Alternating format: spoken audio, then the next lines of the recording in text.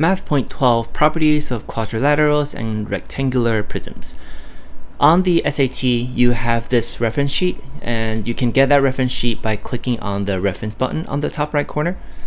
You get this, and this tells you the different formulas for circles. A is the area, C is the circumference, that's area, and this tells you the relationship among the three sides of a triangle. This is the Pythagorean theorem. And you have these special right triangles and so on, and you have the volume of different kind of shapes. There's this cone and a rectangular prism, and rectangular pyramid. And this may be helpful if you don't remember the formula, even though you should. But if not, then the reference sheet is there. As long as you know the basics, and these questions shouldn't be too difficult, but we'll go through a few practice questions here and we'll see if those are confusing or not. A rectangular volleyball court has an area of 162 square meters. When you're doing questions that are kind of like shapes, whether it's a 2D shape like flat ones or 3D shape, it's always good to be able to see them visually instead of just imagining them in your head. So a strategy here is to always draw out what you know. And you don't know how the volleyball court looks like, so I'm going to draw a rectangle because this is a rectangle. And this one has an area of 162. So I'm going to type area equals 162 here. If the length of the court is twice the width, what is the width of the court in meters? So there are length and there are width. Which side you call length or width, it doesn't really matter. And it says the length of the court, this side is twice the width. This is twice, T-H-E, twice the width. So that means if you look at, I'm going to draw a rectangle here to help you picture what that looks like. So whatever this side is, I'm gonna maybe make it a line. Whatever this side is, it says this is twice, the length is twice the length of this. So that means this is, if I want to move that here, then it's going to look like that and that. Does that make sense? Because it's twice the length. So you have, and obviously I'm not drawing this to scale, but this is what that means.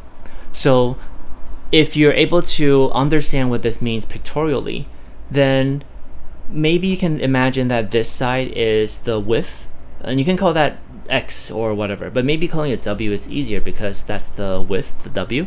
And here this whole thing is the length, but here you have a length of W and another length of W.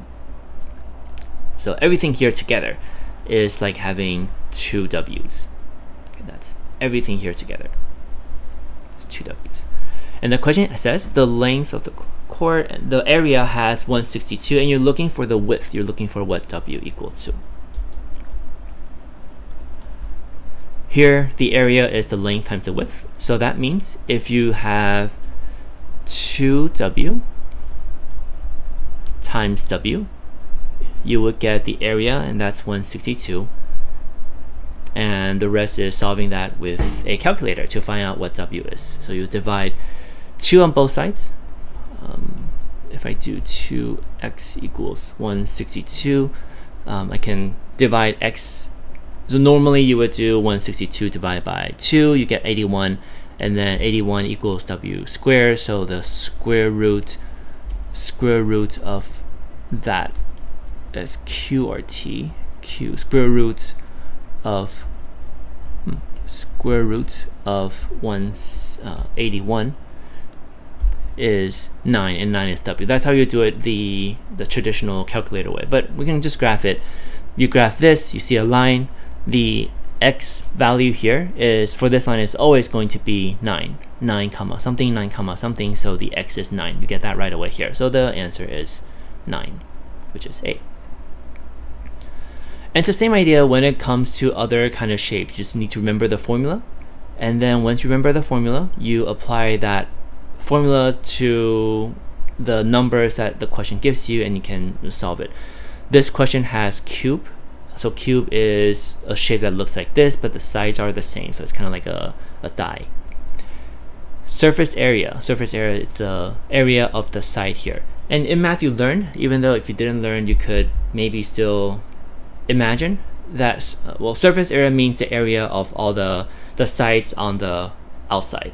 So a cube has 1, 2, 3, 4 at the bottom, 5 in the back, and 6 on the left side hidden. A cube has 6 sides, and in these 6 sides they have a surface area of 54 square meters.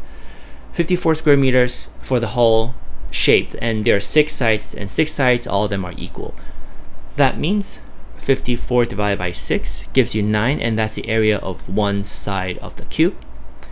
What is the volume in cubic meters? You're trying to find the volume. The volume is length times width times height. So you need to know ultimately the length, width, and height. And right now we only know the area of one side is 9.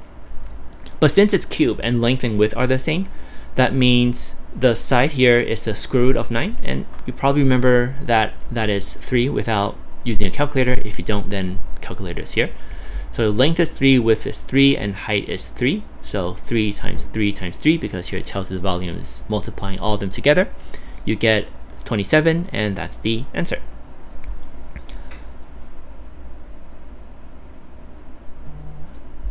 Let's do number 3 here. 3 may look a little bit different because there's this x, asks you what x represents instead of giving you the choices here.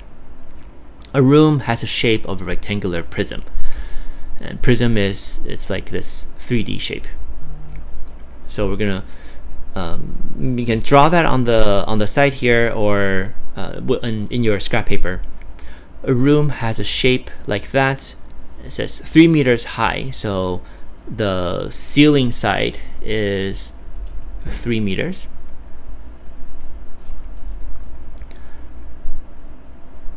And it says it's 1.5 times as long as it is wide. So the room looks like that.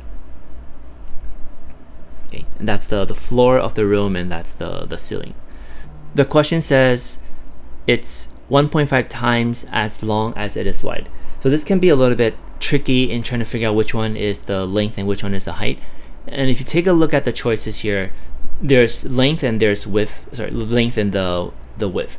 The choices have length and width, so that means you probably need to know which one is which, and you can't just like switch them. Something is 1.5 times as long as it is wide. That means the wide is shorter and the other side, the length, is wider.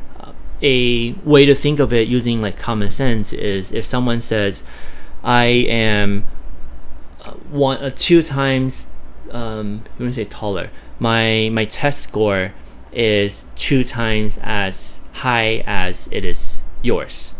Then that means I have higher test score, and this and you have a lower test score. So that means wide is the lower value. So I can call this as the width, and then I can call this as the length, and it says the length is 1.5 times the width. If the volume of this room 3, and the volume at the top, it says it's length times width times height, so length times width times height. This gives us 4.5 W squared. And what could x represent? In this case, then this x is this W here, and this W is my width. So the answer is B. If you mess up on the length and width, then you would get A instead of B. So this question is kind of tricky with its wording, but if this wording is confusing at first, but you use common sense English, think about if I am 2 times richer as you are. If I have 2 times as many dogs as you do, then who has more dogs? I do. So you, the second thing here, is the lower one. That's how you can try to understand what the question means. I don't think this unit is too difficult. As long as you remember the properties of the different shapes, you should be okay. But do these practice questions and see if you can get the hang of it. If not, then let us know. I'll see you in the next video. Bye.